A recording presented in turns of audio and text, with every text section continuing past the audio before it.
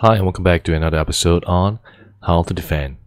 So over here we have QRadar running. So QRadar is a security monitoring platform, and one of the great things about it is that we are use case based, and that's really important because what I want to introduce and recommend to you is part of QRadar application is what we call the use case manager. So if we click under the use case manager over here, we can actually look at the rules that get triggered as part of a cyber attack.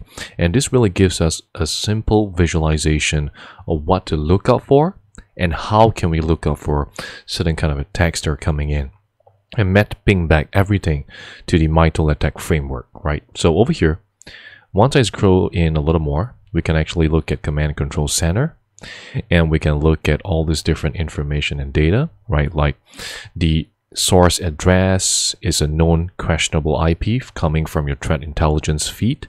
We have your login failures followed by success to the same username. So that could also be a telltale sign that the hackers could be attempting a best guess of the password of the user. All right, and if you look at Command and Control Center, we have potential botnet connection through domain name system.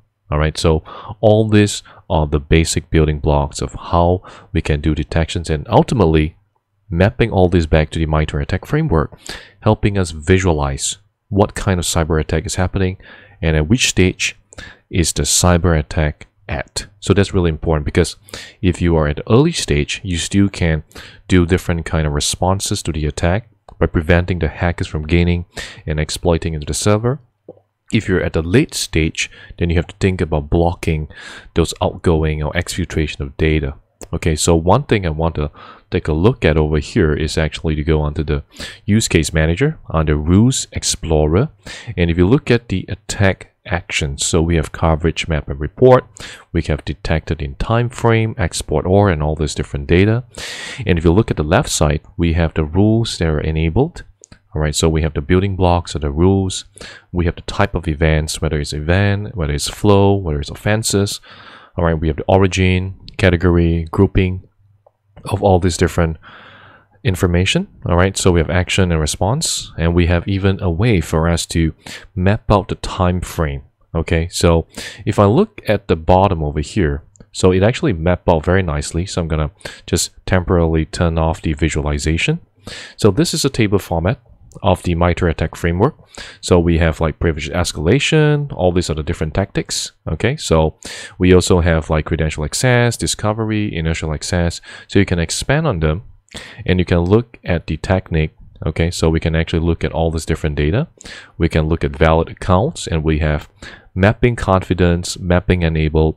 We have the rule name, for example. We have AWS Cloud detected a successful login from different geographies for the same username. So that would also be a telltale sign that this account that has always been used in, for example, in Singapore, and suddenly there is a login in another part of the world and the user is not stationed there. So that will be a big telltale sign.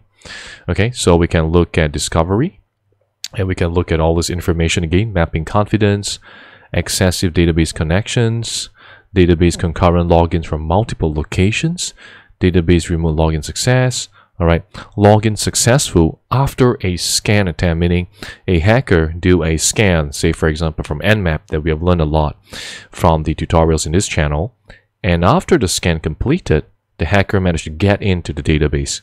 Okay, so that could also be a big telltale sign of a hack. Okay, so we can look at all this different tactics, all this different framework, and look at the MITRE framework and see exactly at which stage is the hacker, is the offense happening at, and be able to look at what we should do next in order to contain and to remediate against those cyber threats. So once again, let me know what you think about this application and how it is being used in your environment. So thank you so much once again for watching this tutorial. If you have any questions, feel free to leave a comment below, and I will try my best to answer any of the questions. And will like, share, and subscribe to the channel so that you can be kept abreast of the latest cybersecurity tutorial. Thank you so much once again for watching.